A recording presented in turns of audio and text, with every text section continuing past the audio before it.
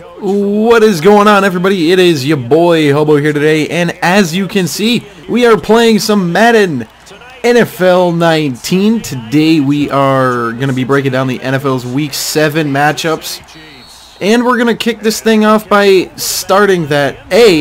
You might notice I'm not playing on Xbox One this time. I'm playing on PC on max graphics, and this game looks pretty crazy even though it's not in 4K, so I'm going to give EA some credit there.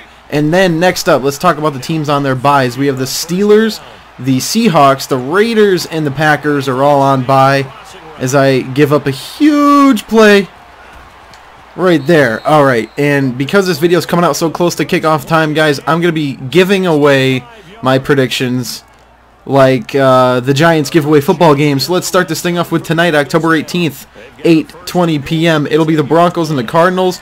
The Broncos have won 8 of their last 9 versus the Cardinals, and the Cardinals are 1-5. Excuse me. Broncos are 2-4, and I like the Broncos better in this matchup. I think that Case Keenum's a very good quarterback. I think that it's just the turnovers that really have limited him and his unit from becoming a good, solid offense, and I think that they'll finally find their groove a little bit against this porous Cardinals team whose defense, is really all over the place, and their offense can't find their footing. So I'm going to take the Broncos in this game. Next up, Sunday, October 21st, it'll be the Titans and the Chargers. The 3-3 Titans against the 4-2 Chargers. The Chargers have a top 5 offense, and they'll be facing, a top 5 defense in the Tennessee Titans. And I like the Chargers more in this matchup because their offense is so explosive. So I'm going to take the Chargers in this game, even though I'd like to pick the Titans, but I just cannot, can't go against my gut on that one. So I'll take the Chargers here. They try the trick play, but it doesn't work. Next up, it's the Patriots and the Bears. Pats at 4-2, Bears at 3-2. This is going to be a huge test for Khalil Mack in that defense. And, of course, Mitchell Trubisky and his quick strike lethal offense. And you know what? I like the Bears. I really do. I think the Pats defense is just too bad. And I think that Khalil Mack and his unit there on D are really good. So I'm going to take the Bears in this game, surprisingly. And I think that it's going to be a huge upset. So I'm going to label Bears over Patriots as my upset of the week. Next up, Bills, Colts. Both these teams are bad, but the Bills are less bad. I'm going to take the Buffalo Bills in this game. Next up, Texans, Jaguars, both teams at 3-3, and the Jaguars defense looking porous, to say the least. They got dunked on by the Dallas Cowboys, who are just absolutely one of the worst teams in professional football, in my humble opinion. And I think that the Jaguars will lose this game, and the Texans offense will get back on the right track. Next up, Lions, Dolphins, 2-3 Lions, 4-2 Dolphins. Dolphins, I don't know how they pulled that game out last week. I really don't know. And what a freaking punt. Oh my god. But, yeah, great game played by the Dolphins last week. Epic game, epic finish. But I'm going to pick the Lions in this game. I don't know why. I just really like their offense. I like Matt Stafford. I think that they'll kind of, get on the right track as I collect the first 2 points of the game on a safety. So yeah, I'm going to take the Lions in this game, and I think the Dolphins, they'll be all right. Next up, Vikings, Jets. 3-2-1 Vikings against the 3-3 Jets. This might sound like a bit of an upset, but I'll take the New York Jets in this game. I think their defense has been playing okay enough to win football games against a team that's been hit or miss recently, and I think the Jets offense is quite on the lethal side. Surprisingly, I never thought I'd say that, but I really think the Jets are going to come out here and kind of punch the Vikings in the mouth and deliver them their 3rd loss of the year. And I'm trying to focus so I can overthrow my receiver and get intercepted. But next up, we're going to talk about the Panthers and the Eagles. 3-2 Panthers, 3-3 Eagles. This game's going to be close.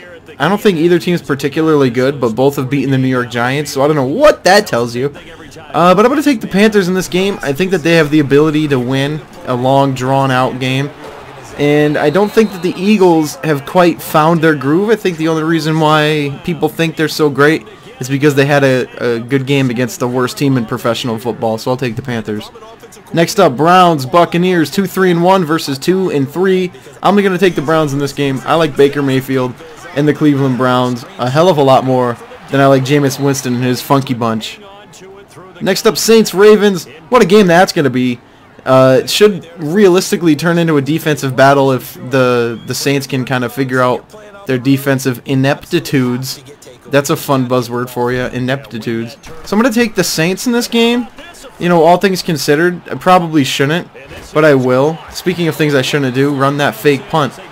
But I'm going to take the New Orleans Saints in this game. I think they're just a better unit all around. Nice, I just picked up a free first down.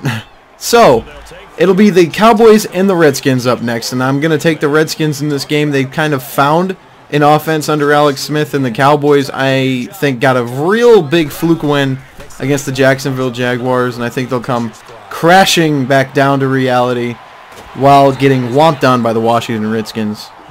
Next up, it'll be the Rams, the 49ers, the only undefeated team in the league, versus a 1-5 team. So you know who I'm picking.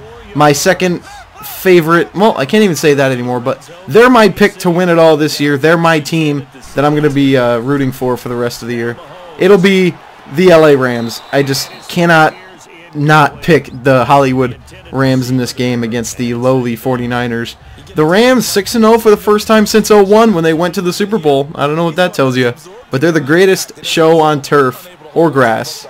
I'll tell you that much right now. Next up, Sunday Night Football on NBC, the game you're watching right now. The Cincinnati Bengals travel to I almost said Candlestick. Travel to the Chiefs' Kingdom to battle the Kansas City Chiefs. And this game's going to be fun. I think the Bengals are really underrated, and the Chiefs are obviously one of the best teams in football, led by probably the best young quarterback in the game. So I'm going to, you know what, this is so hard. But I'm going to take the, oh, there we go. I'm going to take the Chiefs in this game. I think that they'll just edge out over the Bengals, and I hope we get a great game so that way people don't, you know, necessarily blame the loss on Andy Dalton. So I'll take the Chiefs in this game. Next up, Monday Night Football, ESPN, the New York Football Giants at 1-5 versus the Hotlanta Falcons at 2-4, and got a pathetic matchup between two teams who were absolutely loaded with talent on offense that can't seem to find their groove. However, I think the Falcons, you know, they've got that kind of, they got that rapport, with their quarterback receivers, and that's a good thing. And the Giants don't even have a starting quarterback anymore. I don't consider Eli Manning to be a human being anymore because I hate him. But I'm going to take the Falcons in this game. I think they'll probably end up walking all over the Giants, and that's going to be sad. But I'm going to take the Falcons in this game because I want to be right in my predictions. I'm not always going to pick my favorite team, so I'll take the Falcons in this game. So there you have it, ladies and gentlemen, a quick little run-through of everything I think is going to happen here in Week 7. So I hope that you guys enjoyed this video as much as I enjoyed making it. That's going to do it for me, your boy Hobo. I will catch you guys next week for Week 8 predictions when I get to go to another New York Giants game for the second time this year. Pray for me. But yeah, thank you all for watching. That's going to do it for me, your boy Hobo. And I will catch you guys in the next video.